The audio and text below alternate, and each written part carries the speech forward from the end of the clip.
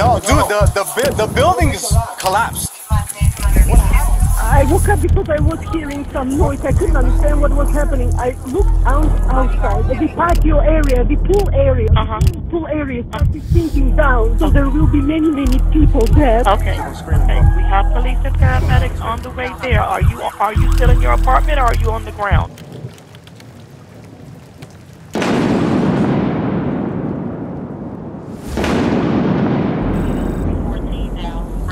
Building collapsed at 8 and College. On June 24th, 2021, at approximately 1:22 a.m., the 12-story L-shaped residential building in Surfside suffered a partial collapse. 55 units were completely destroyed out of the 136 units. The building was built back in 1981, and at the time of the collapse, it was 40 years old. Now, this condo is part of a complex. There's a north building and a south building as well. And the south building is the one that suffered the collapse. And they're both located along the ocean front of Miami, Florida, within the Surfside community. Now, this was one of the biggest North American building disasters in history. And on that night, 98 lives were lost, which I believe could have been completely prevented because the building was showing signs. Now, it's been over a year since the disaster, but what steps have been taken into account in order to avoid another potential disaster? And what are some potential causes that led to the building collapsing? And what could we as residents living in these buildings, what can we do to avoid a potential disaster from happening? I'll be sharing my experience as an architect, but before we dive into answering these questions, it's important for us to understand first what exactly happened that night. There were a sequence of events that took place on the night that the building collapsed. At approximately 1:14 a.m., a ground floor resident heard a loud sound, and they went to the lobby to report it to the security and then noticed that the pool deck actually partially collapsed. Around 1:18 a.m., a tourist walking by the parking garage entrance noticed water pouring from the ceiling. They grabbed their cell phone and started recording. You'll see through the footage that the ceiling is partially collapsed and water is pouring down into the parking garage. Then at approximately 1:24 a.m., the building collapsed within 12 seconds. 911 calls started to pour in of residents reporting that the pool deck collapsed first and they saw the building completely collapse within seconds. Holy What? Yeah. Hold on. Okay. I'm trying to track them. He's mapping at 88th Street in Collins hurry Avenue. up, there's a big explosion. He's reporting a collapse in a garage. I think the roof collapsed in the building. A bunch of us are in the garage, but we cannot get out. Okay. We're going back up to our apartments, but some of the hallways are blocked and there's water coming in through the bottom, through the garage. A very large building collapsed. Like the building next to us is gone. The patio area, the pool area, the swimming pool area started sinking down. So what's important to note is that the pool deck collapsed first, as reported by many of the residents and neighbors within the area on that night. Then the middle portion of the building collapsed. Then the eastern building wing actually remained standing for a few seconds, but shortly after that too collapsed. However, the western wing of the building remained standing, and I believe that it remained standing because of the elevator core. So at that portion where the building stopped collapsing, that's where the elevator core is located.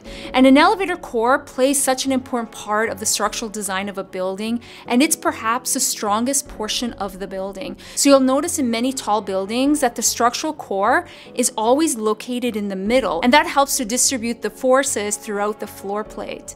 And so that elevator core, I believe, helped to stop the remainder of the west wing to collapse, because that elevator core contains these thick concrete walls, also known as shear walls, and they provide a continuous vertical support that help resist sideway forces. The remaining portion of the building, that west wing, was eventually demolished on July 4th due to safety concerns that it would eventually collapse as well. A day before the collapse, June 23rd, the building was going through inspections in order order to receive the 40-year recertification.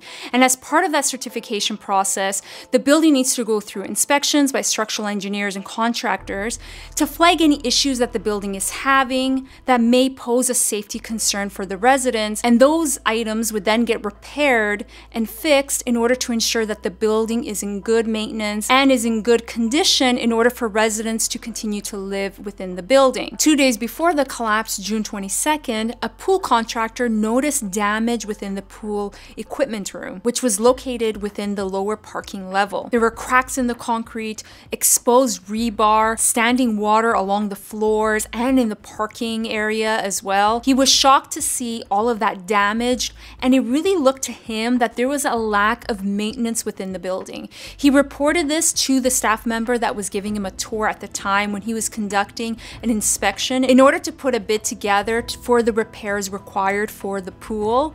And he also reported to his supervisor what he saw that day.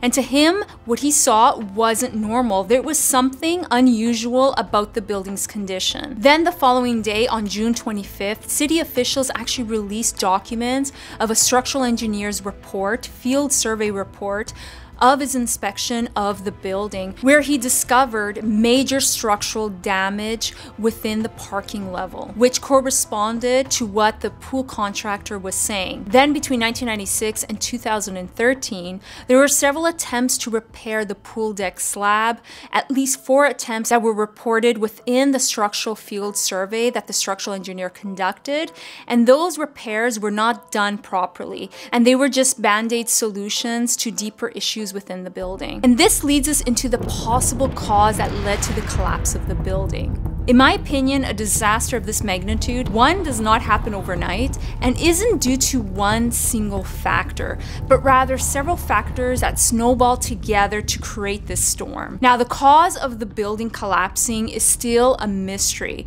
Investigations are still ongoing to discover what were the causes that led to the building collapse. And so far, there aren't any clear answers as to what was the leading factor to the building collapsing. Now, there are many possibilities of shoddy construction, bad design, faulty materials, and so on. But there hasn't been a determination yet of what is the main cause. And it's been over a year since the collapse of the building. Based on the information available online and reports from experts, I believe, in my opinion, there are 6 possible causes that led to the building's collapse. And again, I don't believe it was one cause. I believe it was several causes that together created this storm. But before we dive into the possible causes, it's important for us to understand how the building is laid out and roughly the concept of the building. Now, the building is actually not quite 12 stories. It's 12.5 stories because on the 13th level, they have a half level,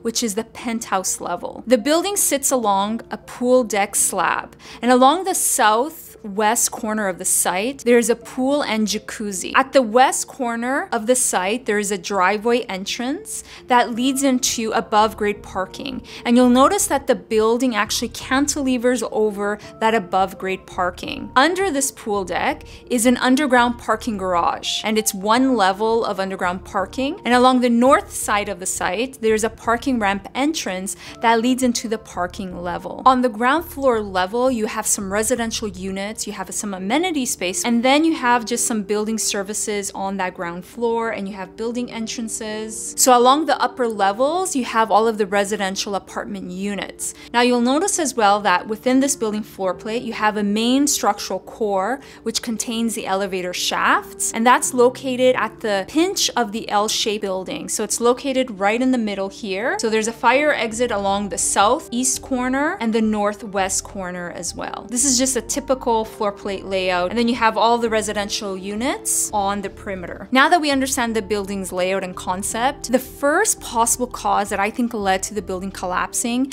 was the lack of building maintenance. Now, upon reading reports and doing some research on the building itself, it is so clear to me that there was a lack of building maintenance. And this is so important. I think we take this for granted within our buildings and within our homes. You can't just be within a building, live within it, and just ignore ignore all of the signs and all of the signals that the building is giving you.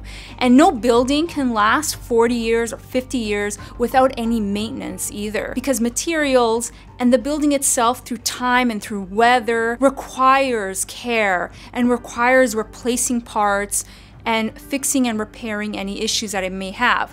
Now, the sooner you can repair any issues that the building's having, the better, because not only are you catching those repairs early on, which is going to reduce a lot of the costs up front, because if you don't repair it right away, then it's just going to get worse, and that increases the cost as well to fix the issue, and it's a lot more difficult as well. So if you're able to catch the issue and fix it early on, you not only save a lot of money, but in the long run, it's a lot better for the building as well. And by maintaining the building and keeping it in good health, you're just creating a safer environment for everyone. Now, Surfside was actually going through a 40-year recertification process. Within the region, buildings that turn 40 need to go through inspections. And this is to ensure that the building is structurally sound, safe, and any issues that the building's having would be addressed and repaired in order to get the recertification process to indicate that the building is sound and safe and in good condition for residents to live.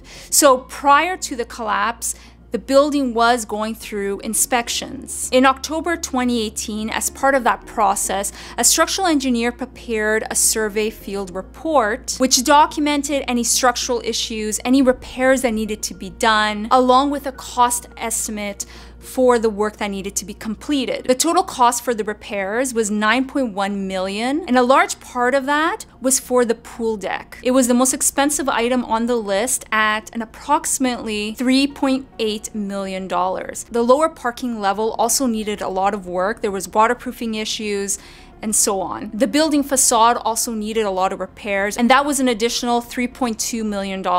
These repairs were planned for 2021, so some of the repairs didn't get fully completed because the building collapsed. Now, one of the major items that lacked maintenance was the pool deck. There were water leaks throughout, cracked concrete, and so on. And this was noted by the pool contractor that photographed damage in the pool equipment room along the southwest corner of the site.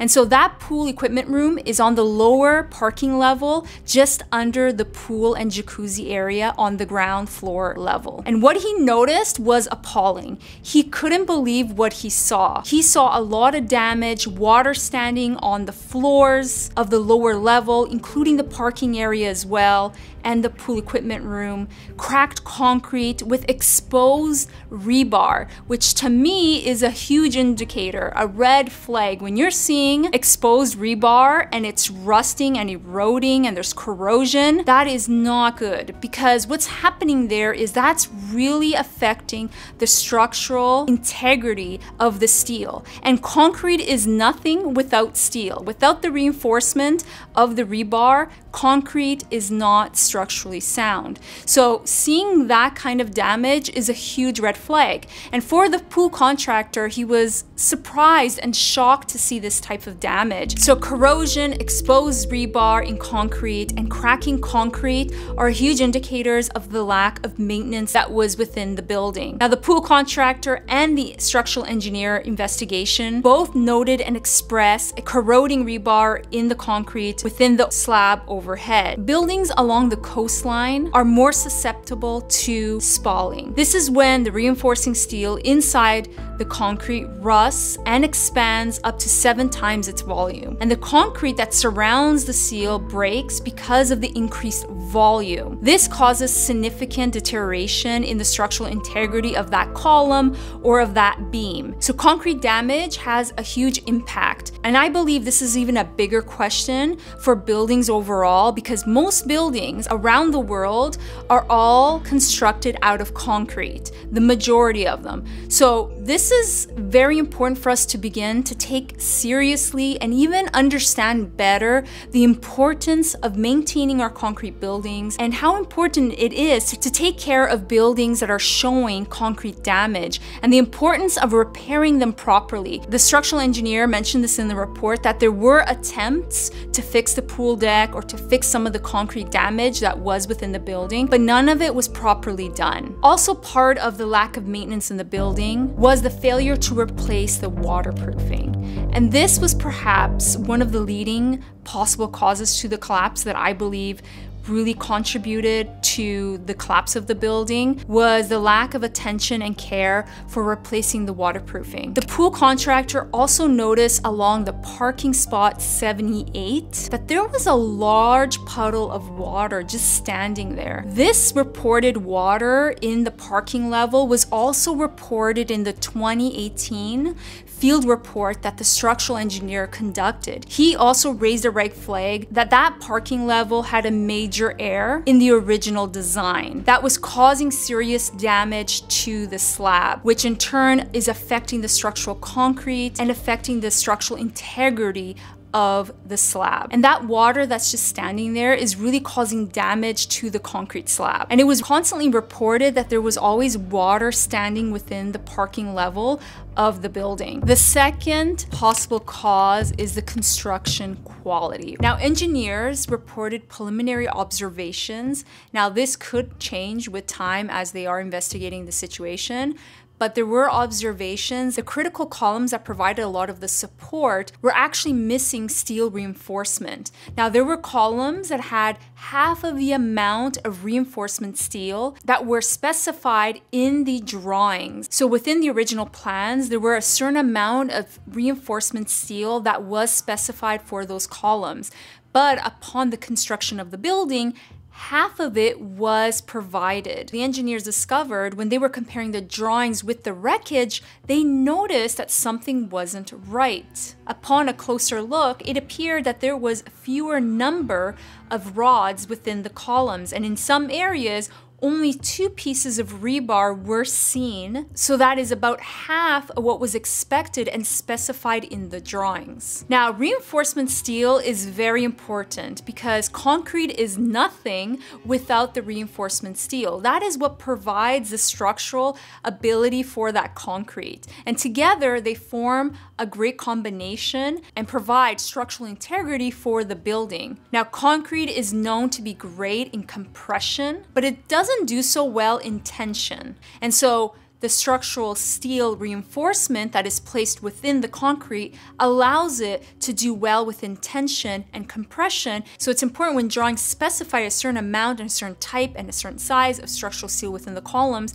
that that gets constructed as closely as possible to the drawings. There are engineers that argue that those columns didn't lead to the building collapse. And there's a mix of opinions if those columns actually played a factor in the collapse of the building. But I do believe with those columns failing, it affects the slab, and that slab affects the entire building. So with those columns failing, it impacts the slab, and it's just a domino effect. The third possible cause that I believe that could have led to the collapse was the design quality. There was a major flaw in the design that led to a lot of water being accumulated within the slabs, which in turn damaged the slab and its structural integrity because that water was damaging the concrete and the steel within. Now, this issue was flagged by the structural engineer in the 2018 field report, which noted failed waterproofing.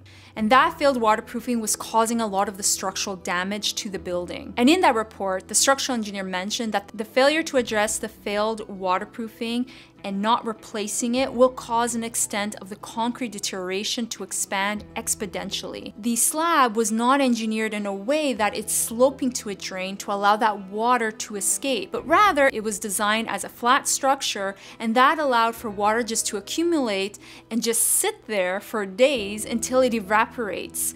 And that caused a lot of damage to the structural slab. Now, this leads us into the fourth possible cause: damage caused by construction on the adjacent site. Now, there are several residents that voiced concerns that the building's structural integrity was being affected by the construction of the 18-story residential building on the south side of the building. Now, construction of this building started back in 2016 and was completed in 2019. Residents reported that they felt shaking and movement within the building when the construction was ongoing. Now, I believe this is where city officials could have gotten involved to ensure that the construction that was happening in that building wasn't affecting the adjacent building, and just evaluate the concerns of the residents with what was going on the adjacent site, because this could very well have been a causing factor. Now, do I think it was the main factor? Perhaps not, but do I think that it could have changed the soil condition and that movement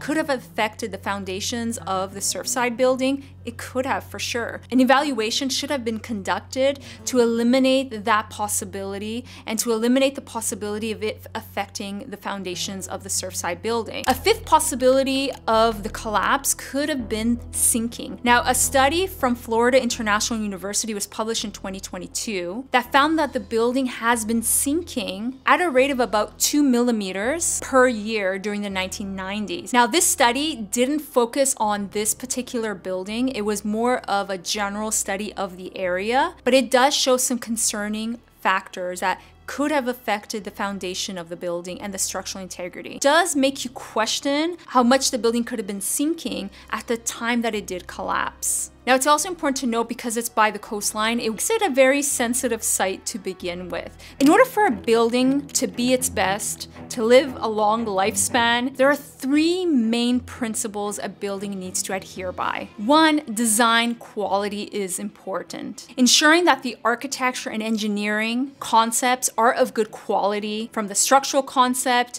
to the design concept, ensuring that that building has a good foundation for it to perform its best is critical. So design plays an important role, making sure that waterproofing is taken into consideration, sloping those slabs. Those bones play the foundation for the building, because you can have a great design on paper that has all of the elements and components for the building to be successful, but 2, if the construction is not done well, you can have the best of plans. So even though you may specify the proper amount of rebar and you may specify everything that needs to be done for that building to perform, that output is important too. So in this case, if the columns did have missing rebar, it doesn't matter if the drawings had specified 8 rods, but only 2 or 4 rods were placed in the column. So as part of the design, construction quality is very important, and making sure that the design is executed well into the construction phase as well. So quality control within the construction phase is as important as the design, and they both go hand in hand. Maintenance over time is critical, because a building could have the best design and the best structural design concept, and it can be executed well within the construction phase. However, if it's not being maintained over the lifespan of the building, then that goes to waste as well, because the building needs care. It's exposed to extreme weather, and it's exposed to so many elements and wear and tear throughout the course of time. It needs that care. And as soon as you could repair and evaluate those issues within the building, the better, because it reduces the cost and it ultimately reduces the severity of the damage. And so you could have the best design, but if you're not taking care of the buildings and you're not being mindful of the issues that are ongoing within the building and addressing them in a timely manner, then it can lead to damaging effects within the building. And in this case, it could lead to a building collapsing. Now, something of this scale and magnitude does not happen overnight. It just doesn't. Clearly, as we can see from this discussion, there were underlying issues that the building was presenting.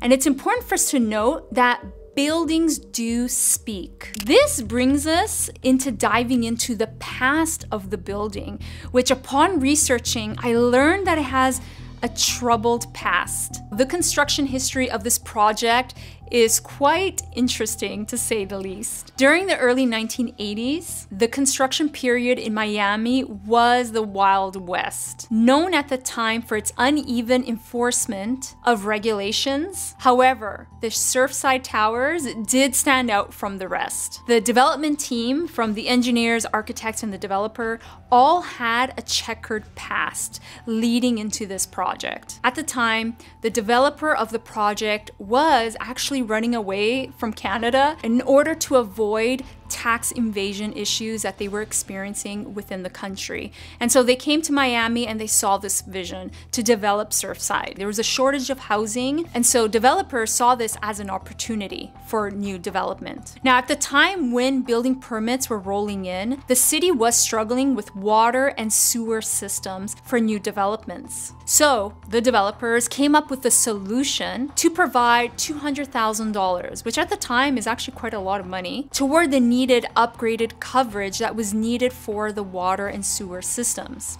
And this was half of the cost that the city actually needed in order to conduct the work. And so for them, this was a great project, a great partnership. So on November 13, 1979, the town approved the overall building permit for the project. As construction began on the project, there started to begin more turmoil within the project with the city officials because the plans began changing. As I had mentioned earlier, there were some last-minute design changes that happened to the project when the building started construction. All of a sudden, now the developer decided to add another level with penthouse units. And this frustrated the city officials because they approved one thing and all of a sudden now they're adding another level to the building. And this was also violating the height limits of that region. And the developer never brought up this idea of adding an additional level to the building until construction started and after receiving the building permit. At one point, the city building department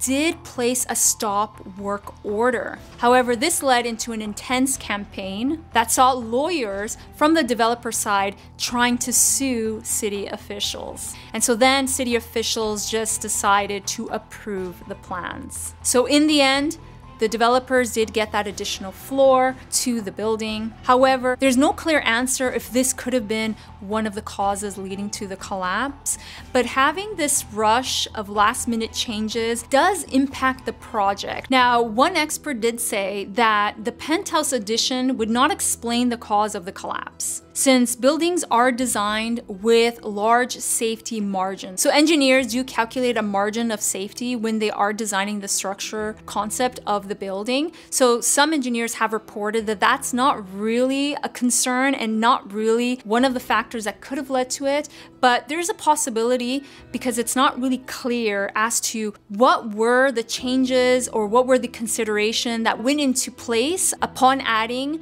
additional penthouse units to the project. Now, the developer definitely had a troubled and checkered past. However, they weren't the only member in the team that had a shady past. The architect had their license suspended for 6 months in 1967 upon an investigation of one of the projects of the architect.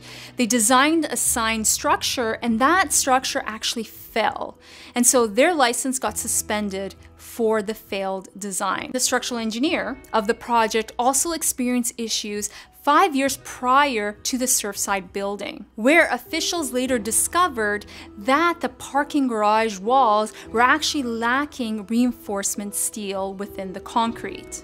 And this was important because those walls needed to prevent cars from crashing through the wall. Now, I do think that this does impact the project because having the right professionals on a project makes a huge difference. That quality in design plays an important role for that building to be successful in the long run. Now that we have a better understanding of some of the issues around the building, what were some of the changes that happened after the collapse of the building? Unfortunately, a lot of times it takes a disaster like this to really change things. So since the collapse, there has been a new law. Before, buildings across Florida were technically not required to be inspected by an engineer or an architect after being built or occupied. Now that this has happened, once a building turns either 25 or 30 years old, depending on its proximity to the coastline, it needs to be inspected again every 10 years afterward. I think this is a great addition and it really enforces building maintenance and really making sure that the building is in good health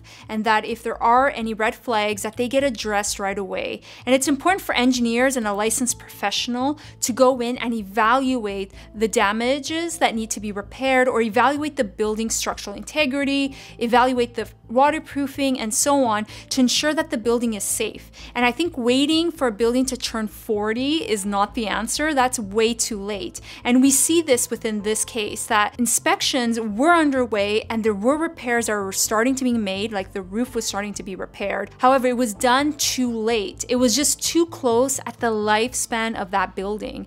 And so now that they have put this law into place that every 10, 30, and then again every 10 years, the building needs to be evaluated by a licensed professional, I think this is a great new law that has taken into place. And being more strict is definitely a good way to go about it, and really ensuring that buildings are safe for everyone to live in, and just ensuring stronger buildings in general within our communities. Also, upon the collapse of the building on June 26, there was an evaluation of all of the tall buildings within Surfside and Miami, evaluating their structural integrity. So an immediate audit was conducted of all of the high-rise buildings within Miami. I believe this also brings into question a bigger lesson and something that we need to move forward on, because most of the buildings, most of the residential buildings throughout the world, throughout North America, are built from concrete. One thing that is really apparent is that modern concrete and concrete structures, they are very reactive to the environment. Extreme reactivity from iron makes concrete vulnerable. So exposed rebar just makes the structural integrity very vulnerable. Overall, we need to address and learn how we can do better with these aging structures, and how we could also find better solutions to maintain these buildings as well. What role can we do to help prevent such a devastating disaster from happening? As a resident, try to get as involved as possible as part of that building. Get involved in the buildings association, know your property management, have conversation with them, and if you see anything that's unusual, make sure to report it. Report anything that you hear, anything that you see, and then follow up with them. Make sure that actions are being taken into consideration to resolve the issue, and that repairs are going to be completed, and that they're taking into consideration your concerns about the building. And voice those concerns, and don't shy away from making sure you hold them accountable to what's happening to the building. This is very important, because as residents, we can come together, and with numbers, you can really apply the pressure to property management to make sure that the building is being taken care of properly, and that action is being taken into place if there are any repairs that need to be done. Because building maintenance is very important. I would say it's the most critical part of the whole process. The design is important and the construction quality, but without maintenance, you don't have the other two elements. You need all three elements to make sure you have a sound building, but I really feel strongly about building maintenance and really addressing any of the design issues. Like, even if there is a design issue, there is a solution to that. And that could be resolved with building maintenance and addressing that issue to find a better solution to solve that problem. So if waterproofing is a problem, there are solutions that you can work with professionals to solve that issue, and not let it just progress and get worse and cause other issues to arrive. And then you have concrete structural issues, and it's a whole mess. This reminds me, the other day, in my parking garage, I noticed there was a crack on the wall, and my parking spot is right against a sheer wall. Like, it's right against a big wall, so I'm parked right against it. And I looked up and I noticed something unusual, because I'm like, this is not normal. I noticed there's a crack. It wasn't a big crack, it was a hairline crack. But within that crack, I noticed water was just pouring out. And I look, and the water was just pouring along the walls and on the floor. All the floors are sloped, and that's how it should be, to allow water to drain down into a drain. So all of the water was flowing into a drain, which is good, but there was a crack on the wall, and there was water just shooting out of the wall. And I noticed that, and I made sure to document it.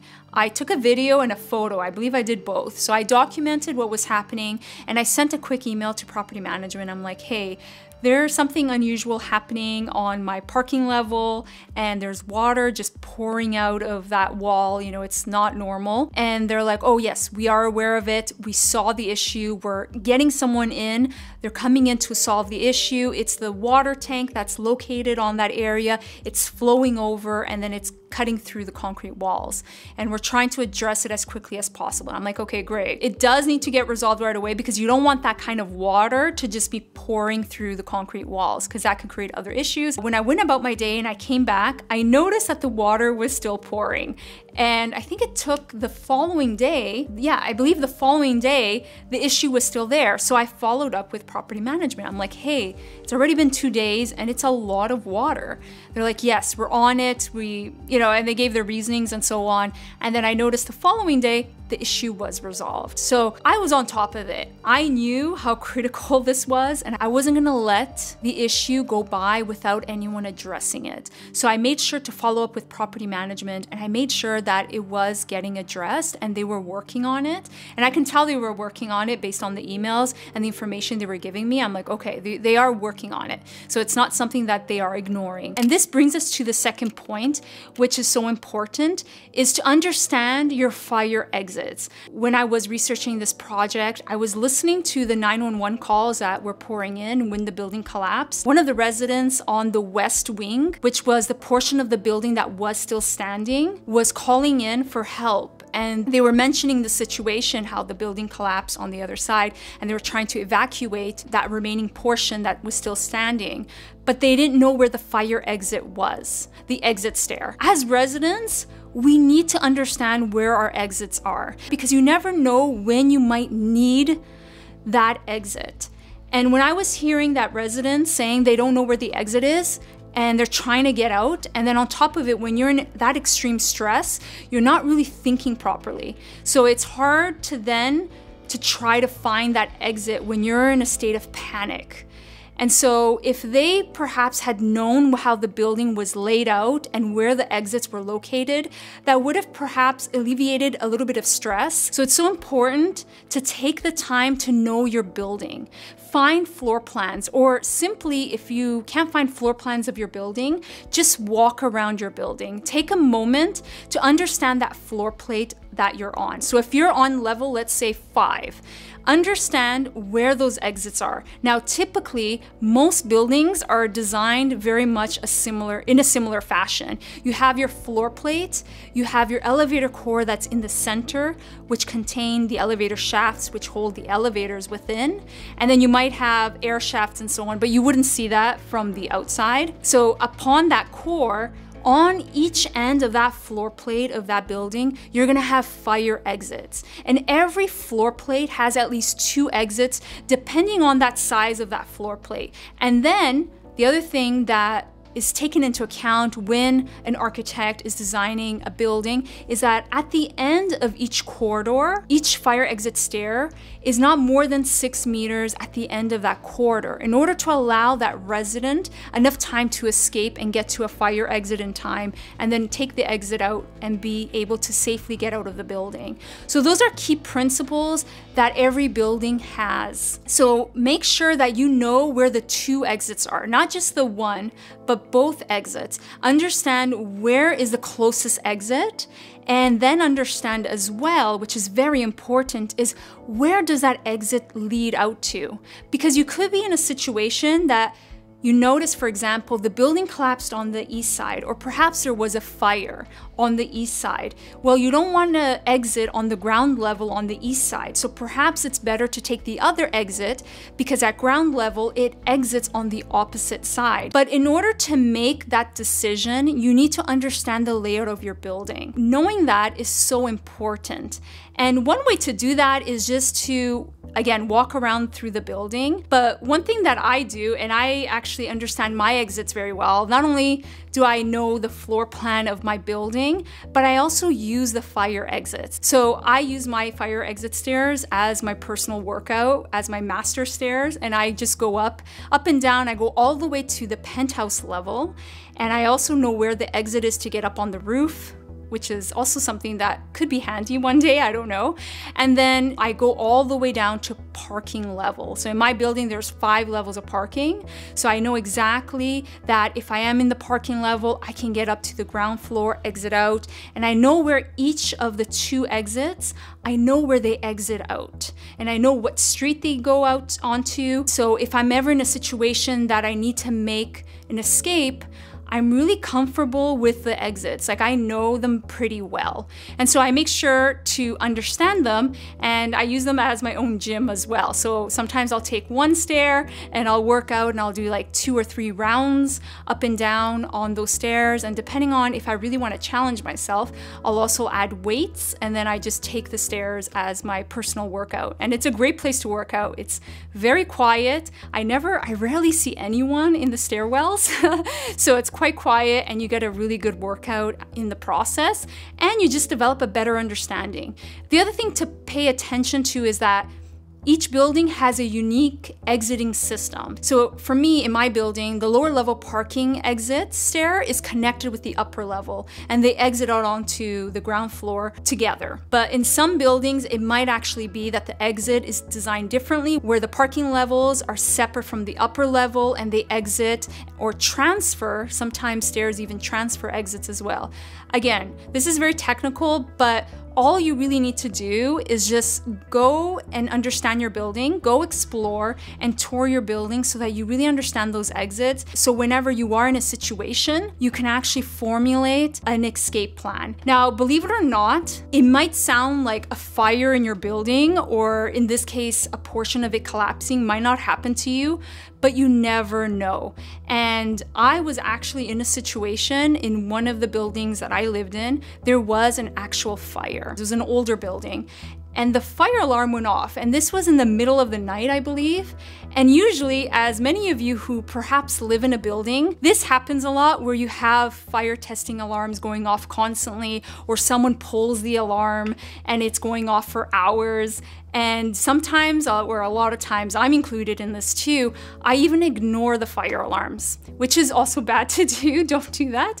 And actually, that's one thing I learned from that incident, is to really acknowledge each fire alarm and at least understand, okay, that's a test, or, okay, this is obviously an unusual fire alarm. But that night, the fire alarm went off, and I was like, wait, this is unusual.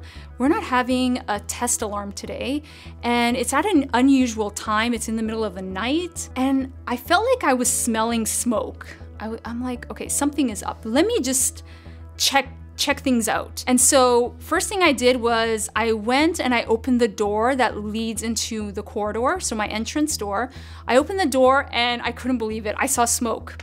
And I was smelling the smoke too, and I'm like, oh my gosh, this is actual fire. This is an actual, not a drill, we actually have a fire. And this was the first time even me living in a building that was experiencing a fire. And the first thing I saw was, in that particular building, I was living at the end of the floor plate. So I was like a corner unit in that floor plate. So I knew that I had an exit that was the closest to me, and I knew there was another exit on the other side of the elevator, so at the end of the corridor. So I saw the smoke located more from the side that my unit was located. So the smoke seemed to be more clear on the opposite end. And then I closed the door because I'm like, okay, whoa, we really have a fire here.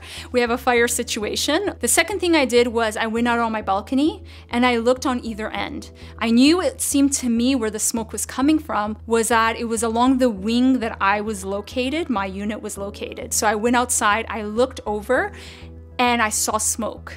The other thing I was paying attention to was the color of the smoke. The smoke was getting really intense every second. And the other thing I noticed was I didn't see any firemen. The alarms were going off and I saw people out on the streets evacuating, but I didn't see any of the first responders on site.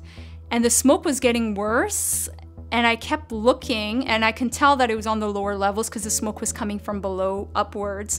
And the smoke was starting to come into the unit as well. So I closed all the windows and so on, but I kept waiting for the first responders, and I didn't see anyone. So the second thing I did, and this was literally within seconds, believe it or not, is I called 911, because I wasn't gonna rely on the fact that someone was going to show up, because it seemed to me that somehow the alarm system and the first responders, something in the middle wasn't happening, and I didn't want the fire to get worse. So first thing I did was picked up the phone, called 911, I spoke with them, I said, hey, there's a fire going on, I live here, blah, blah, blah. I don't see any first responders, is anyone coming, yada, yada. And at that time, I wanted to evacuate, but I had a dog at the time and he was very old. And I'm like, okay, how am I gonna go down?